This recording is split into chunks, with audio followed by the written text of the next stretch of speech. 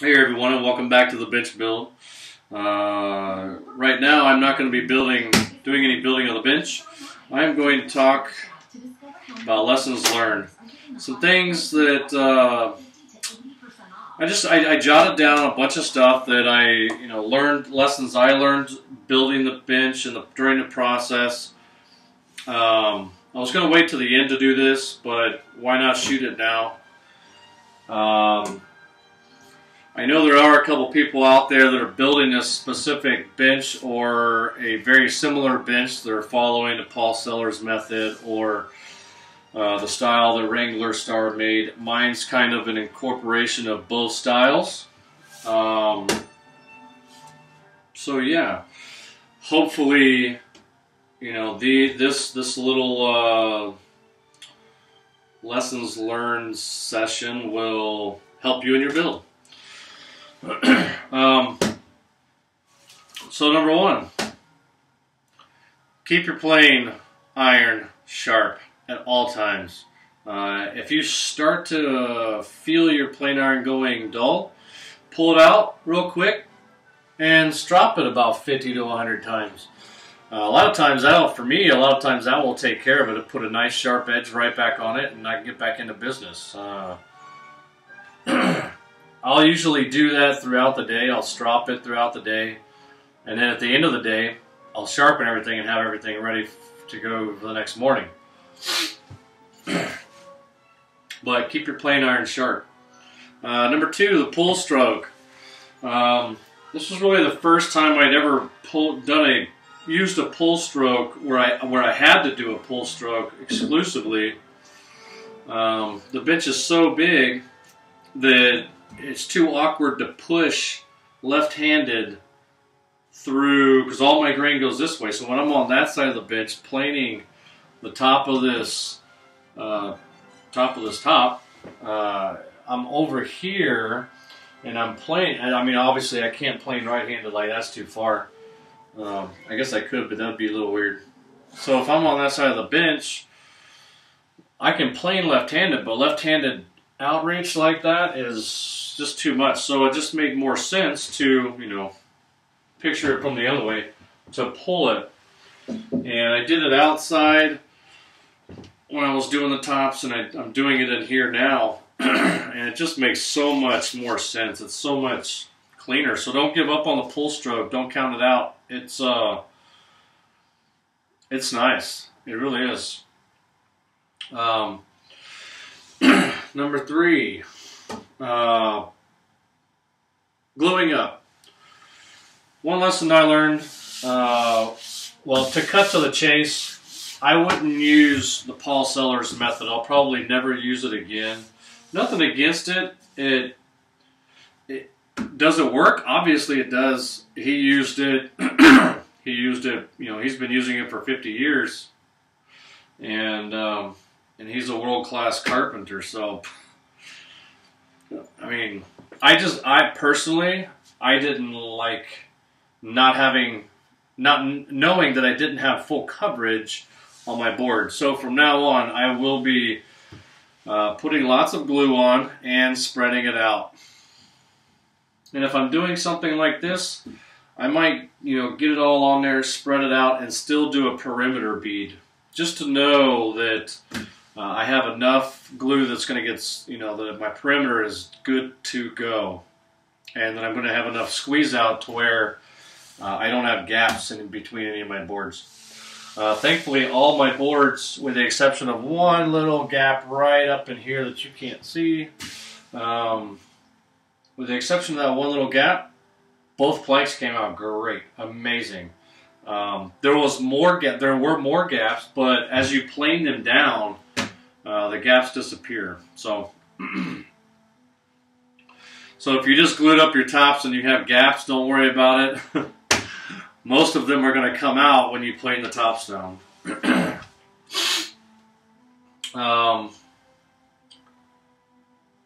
This was huge for me, and I got lucky with one, and I thought about it on the second, or maybe I did know about it before the first, but when you're planing each one of these boards, make sure that you align all of the grain in the same direction, right? So imagine if I glued these up and I didn't know which way the grain was going on the edges.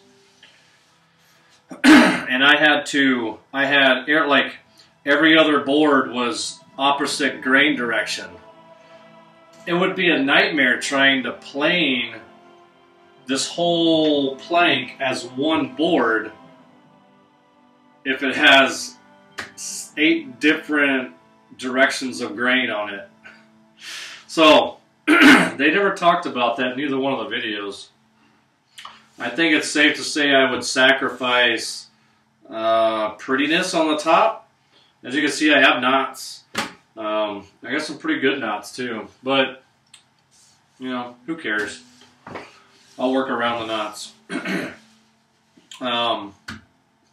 But I would give up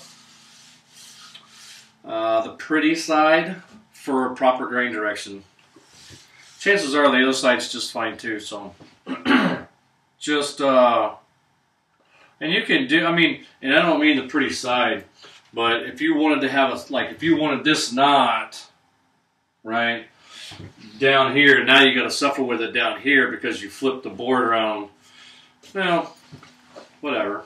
You can also flip the board the other way, but a lot of times you don't have that luxury because you chose that board to be on that side because maybe there was waning or something on the other side. It was a big chip out or whatever. But yeah, make sure that all of your grain direction is going in the same direction. And I would also do the same thing I did. And when you go to glue your tops on and everything, get everything to where, right, so this, both of them, I mean, you can do it or not. It would probably be easier if you had, I didn't think about it until recently, but being right-handed, I probably would have put the grain direction going this way on the back and that way on the front. That way I could plane push through if I wanted to on all of my boards. So that's a little something to think about.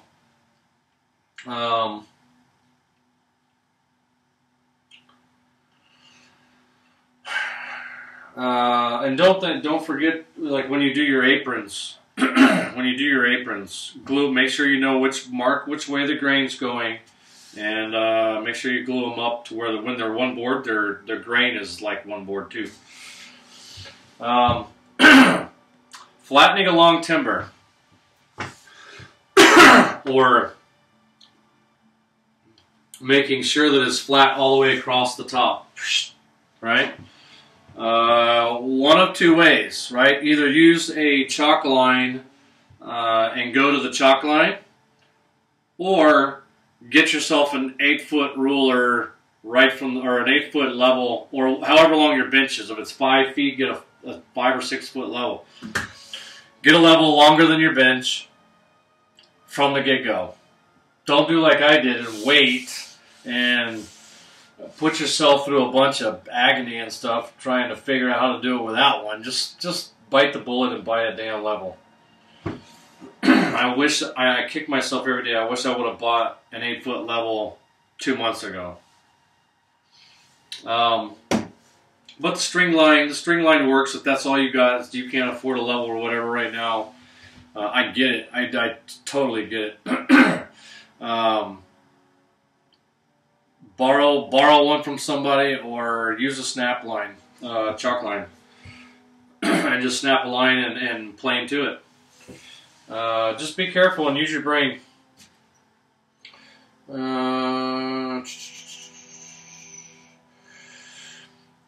So when you're doing large timbers, I put a video out. It's it has the most views out of all of them. I think it's probably close to, I don't know. It'll change every day, I guess. There's hundreds of views though on it, on how I cut a large timber successfully.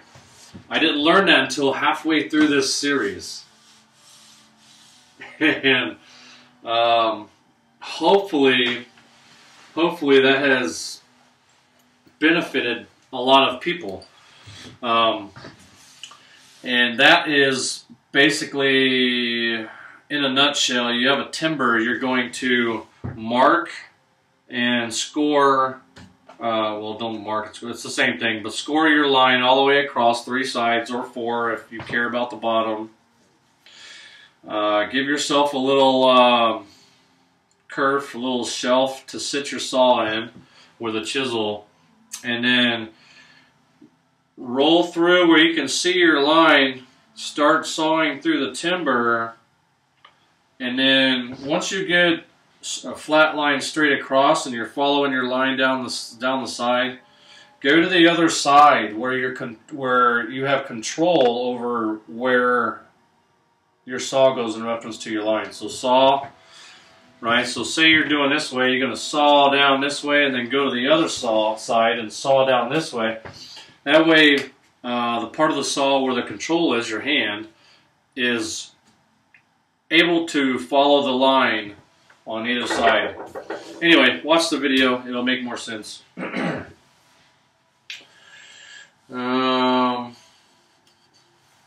But that will save you a ton of time from having to do a whole lot of planing and stuff like that on the ends to get all of your pieces, whether it's legs or bench tops or aprons or whatever, to their final length.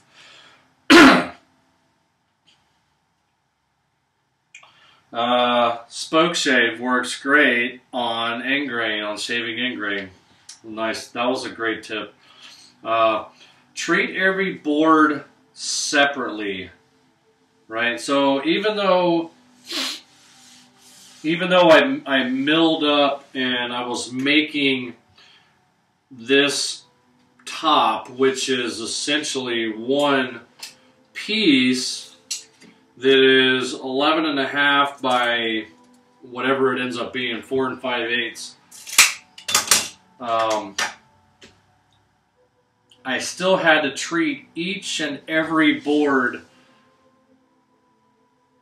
the same, right? So you mill it 4 square, cut it to length, mill 4 square, make sure there's no twist, it's all flat all the way across, and all that stuff to each and every board. If you do that, then everything comes together much easier. If not, then you're going to be chasing your tail halfway through that section of the build. Like, if you're doing the tops, let's say. So we treat each one like it's its own board.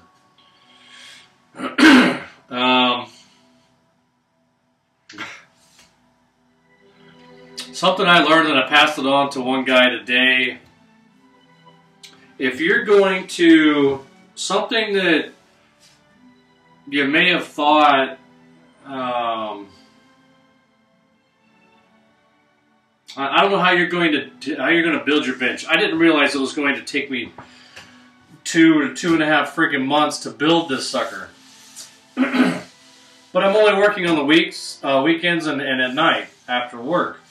So, and that's not every single day. So it's taken me 2.5 months to get to this point, and that's still a lot of work in that 2.5 months. I mean, I busted my ass building this bench. But what I'm getting at is,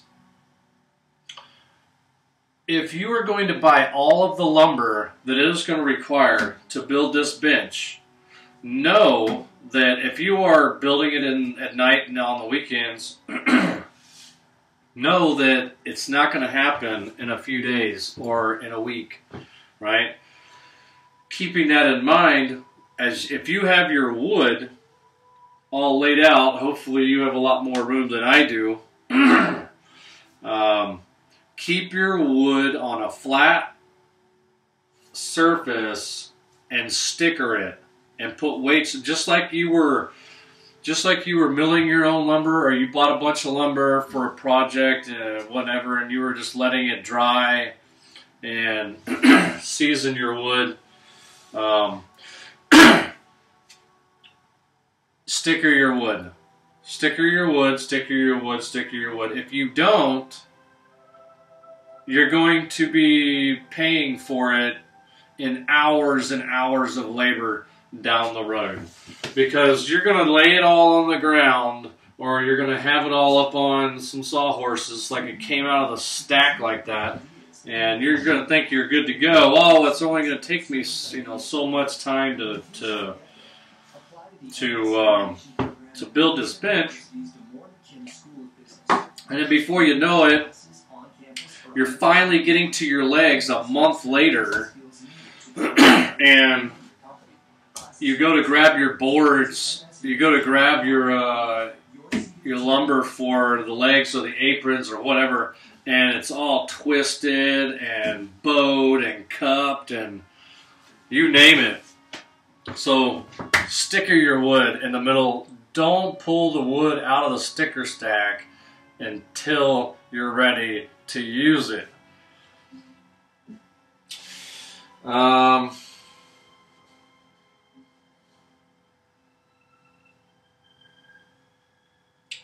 Check your edge joints from both sides. I didn't have this problem, I just wanted to mention it, but check your edge joints from both sides. When you go to glue up your aprons, or if you're joining two pieces of wood together for your well board or whatever, when you join two pieces, two edges together, make sure you're checking on the top and on the bottom to make sure that the seam is indeed, even though you did foursquare all the way around both boards, you may have a little bit of inconsistency somewhere along the board, and you want to make sure that you give it a sanity check from the top and the bottom, or from both sides.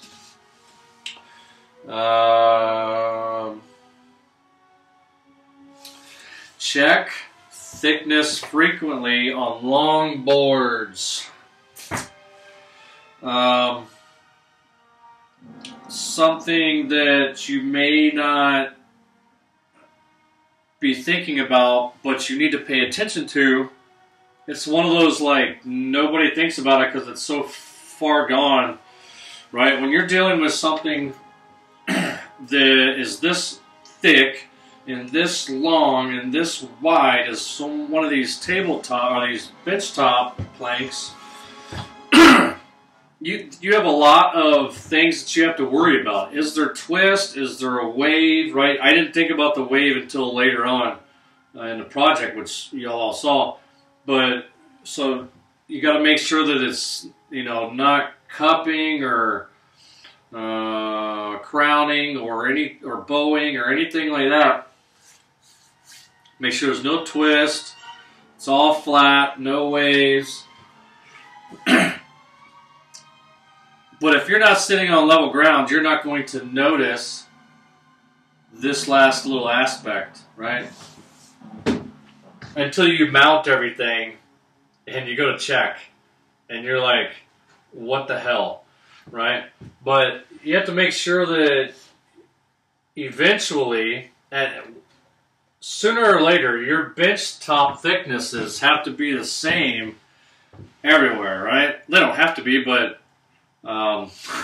that's definitely the goal, right? You don't want to have a bench top that is, what I'm getting at is, one end might be this thick and it tapers down to that thick at the other end.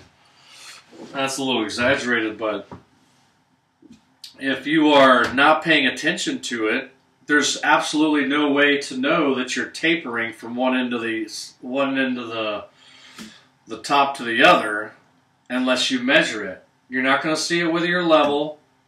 You're not going to see it while you're checking for flatness or while you're checking for twist or while you're planing.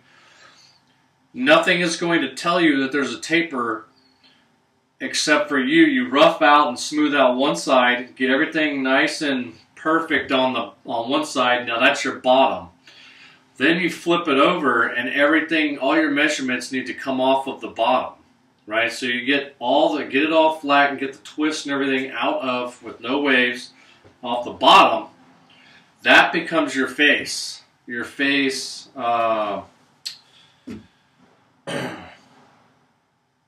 the word I'm looking for?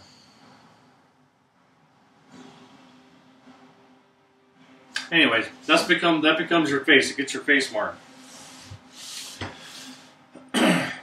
When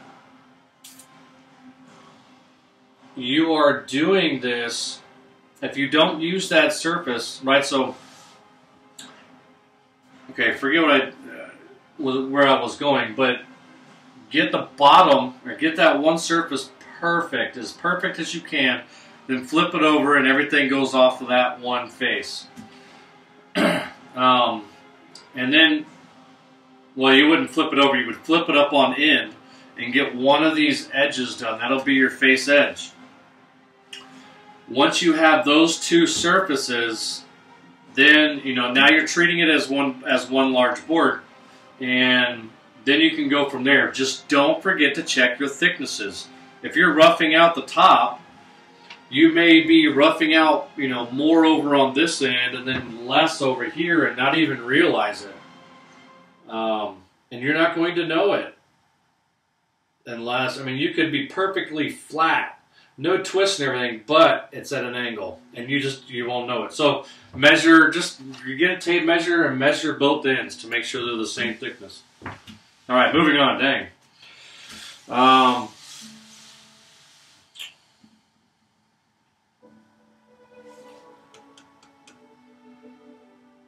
Oh, feather your plane up. I couldn't tell if it could have been two different things I was talking about. So when you plane, and then so that if you were to just pull back, you would leave a little snipe there, a little uncut piece of shaving or whatever. So go down, and as you exit the cut, you want to lift your heel up. Or you can lift the whole plane up, but the plane has to leave, that plane iron, that cutting edge has to leave the surface, or you're going to leave a mark or a shaving or something still attached to the wood. That's not, you don't want that. So,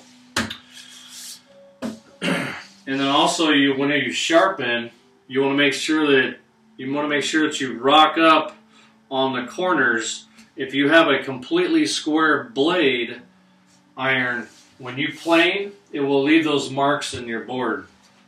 More so than if you put little wings on the corners. Watch my sharpening video, one of my sharpening videos, to know what I'm talking about with that. Oh, that was the next thing. And it all starts out, right? I think I showed this in one of my other videos, and this is I was kind of doodling around as I was making whatever, but it started out just kind of as a random sketch, and I know it's not perfect, but whatever. It doesn't matter, I'm not an artiste.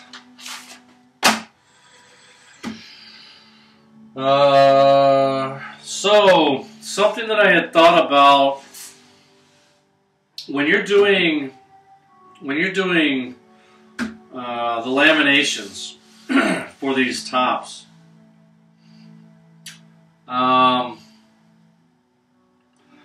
you have, the way that I did it, I planed all four sides. I planed all four sides before I laminated them together. And this kind of goes against one thing I said in the beginning, but if you choose good flat boards and there's no bow in them,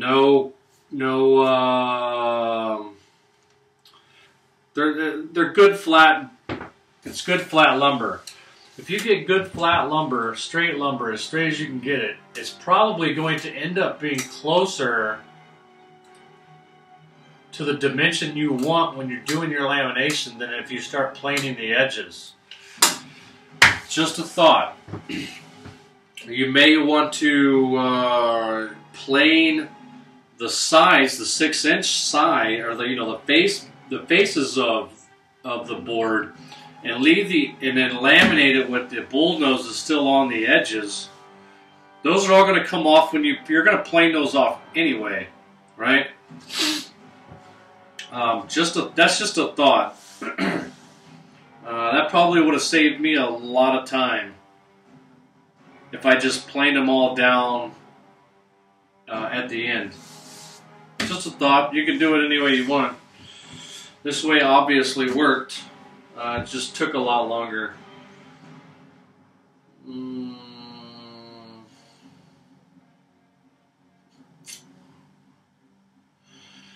I have a note here to go over the tools that I used.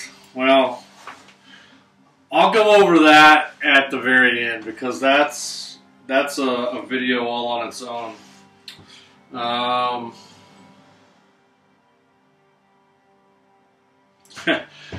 Lesson learned. Right, so this is my poor man's router. Make sure that your cutter is straight in there, just like mine is. If it's cocked to one angle, one side or the other, it's going to be not, the whole length of the cutting edge is not going to be flat against the board. But guess what I didn't do? I made this a long time ago. Well, not a long time ago, but relatively. I made this well before I started the bench build. And what I didn't realize is that I needed to check it before I used it. And once I realized it halfway through cutting some of my my tenons, that there was twist. There was twist in the board, so I had to take it out and finish it up. Thankfully, everything turned out just fine, but that was a rookie mistake. You know, your tool, if you're using wood, damn it, if you're using tools that are made out of wood,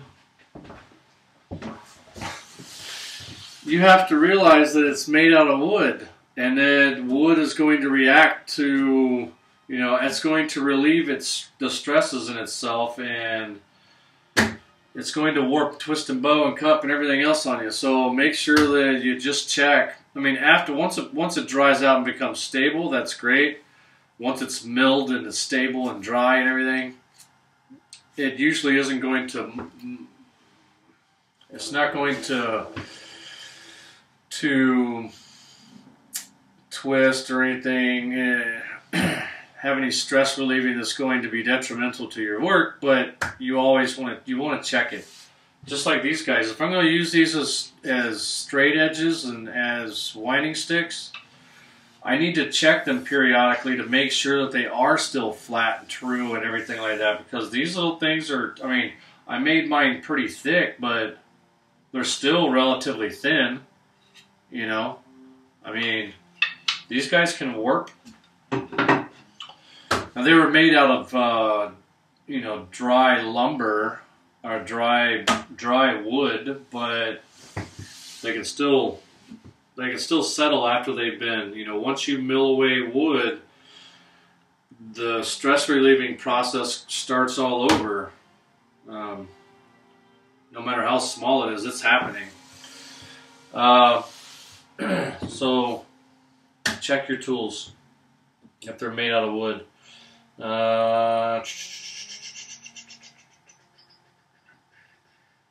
Okay, something else, and this is kind of tricky, but if you're lucky enough, right, I would, when you laminate boards together, you want to, something I have noticed, you want to try to get it where, and I'll just kind of try and, because my boards aren't like that, and I kind of, me and a buddy of mine kind of thought of this after the fact, but if you're going to have a board like that and a board, you know, you're going to laminate these sections together.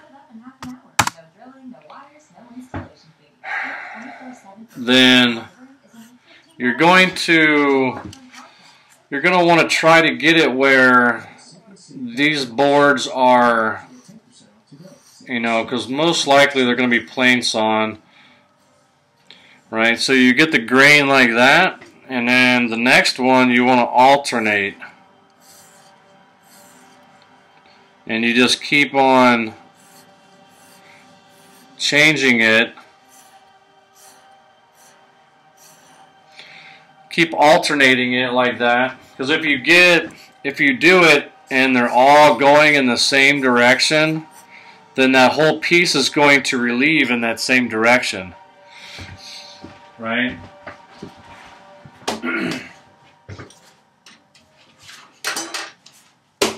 Hope that made sense.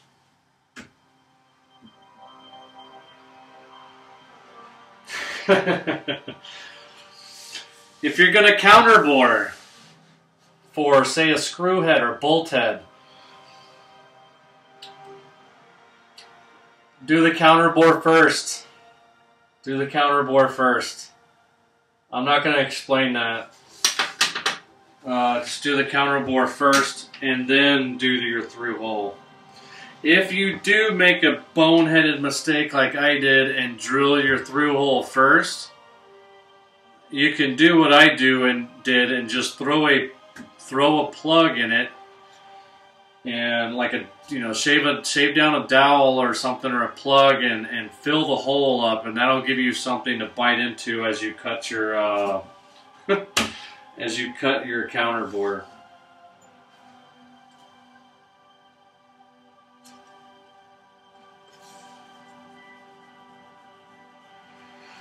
Remove wedge keepers.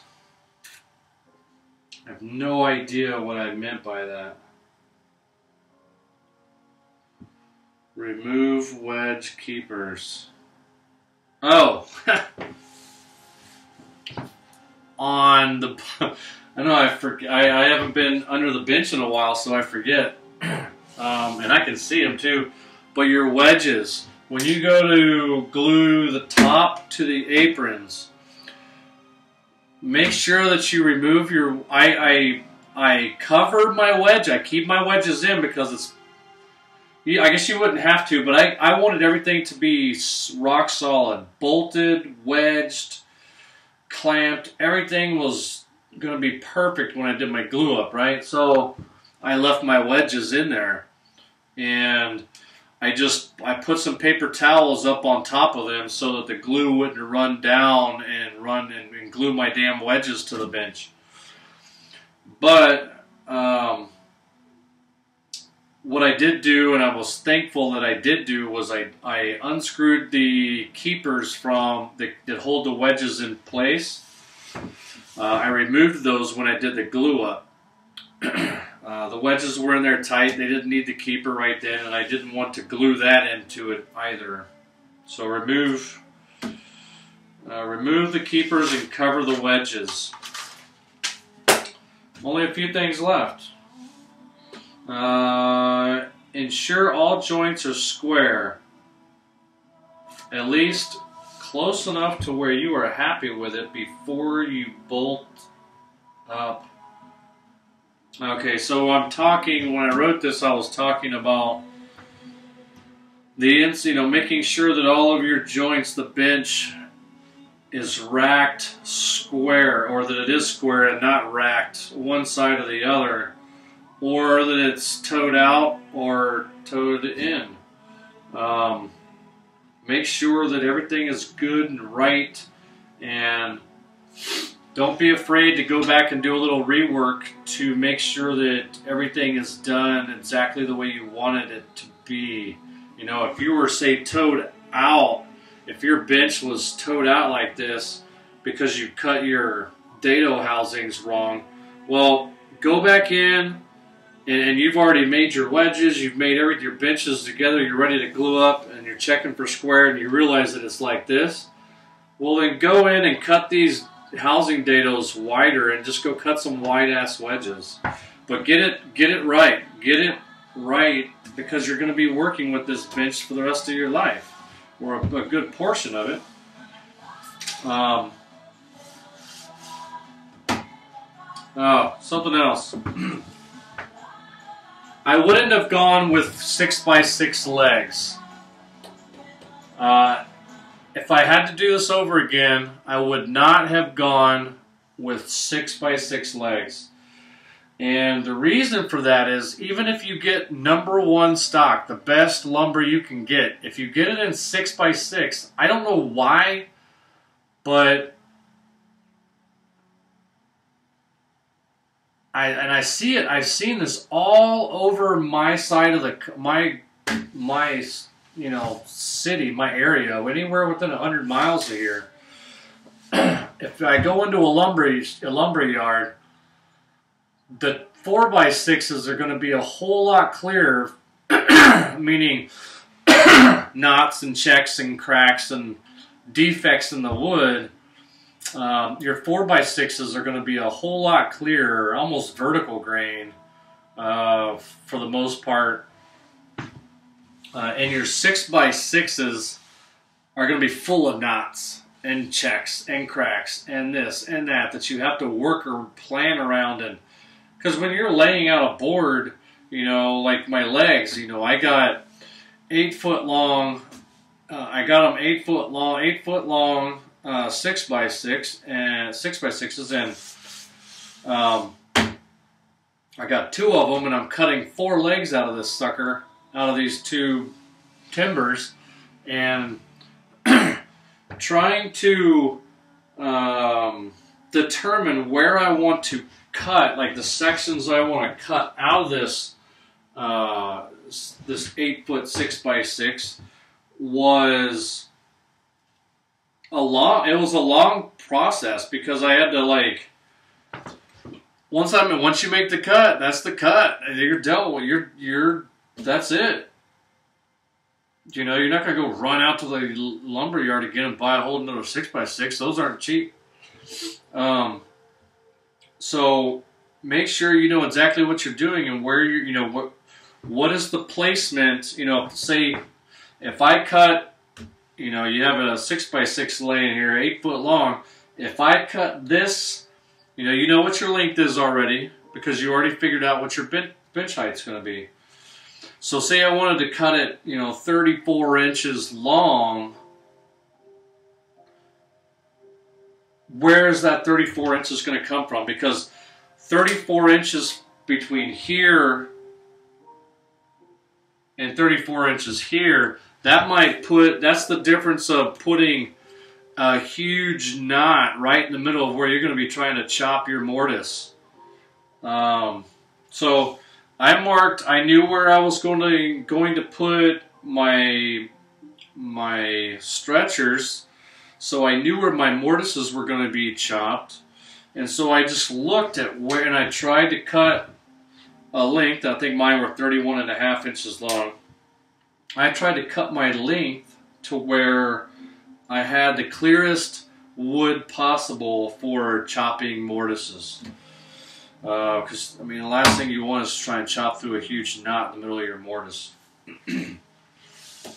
Sometimes you can't avoid it, but I was able to, for 90% of it, not have to chop through mortises, or chop the mortises through a huge knot or anything like that. So alleviate all that and go out and get 4x6s. 6x6s are overkill to begin with. You don't even need 4x6s. You could do 4x4s and you'd be just fine. I knew this was going to be a heavy ass bench, and I wanted something that would support it, and 4x6s would be just fine. If I was building this again, I would have gone with 4x6s. They're a lot clearer and a lot less stressful. Before you start, or as soon as you can, before you use the planes that you're going to be working the bench with, make sure your planes have been restored. Your blades are sharp. Your plane iron is sharp. Your handles are tight. Your plane, you know how to set up a plane so that you're cutting evenly on both sides of the plane iron. Make sure that your soles are flat. Make sure that everything works properly. Your frog is adjusted correctly. All that stuff. You got to make sure all that stuff is good and true and right before you go planing down all your boards. You're gonna make your life miserable if you like don't know how to set up a plane. You're like, you know, your whole board goes like this, where your plane is cutting to the right, you know, cutting deeper on the, and it'll make your life a living hell on edges if you're not set up correctly. You'll wonder why you're always dipping to the right. I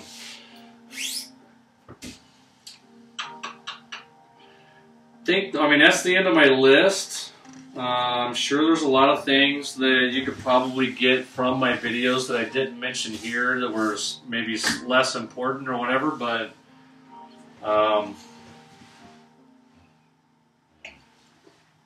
those are the main things. There's a lot of little things that you learn during this build. I learned a ton during this build. And I've acquired a few, like any project, I've acquired a few new tools.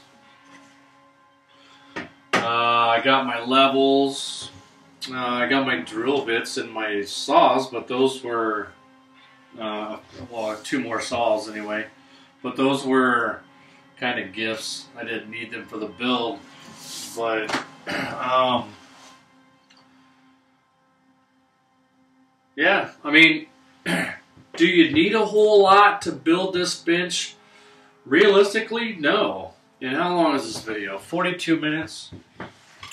Screw it. Let's, well, I'm gonna stop this and I'm gonna make another video shorter on what tools I used to build this bench. So far, anyway. So, I'll stop this one now. I'll get it live and I'll start shooting the other video. So, friends and family, I love you. Everyone else, I'll see you soon.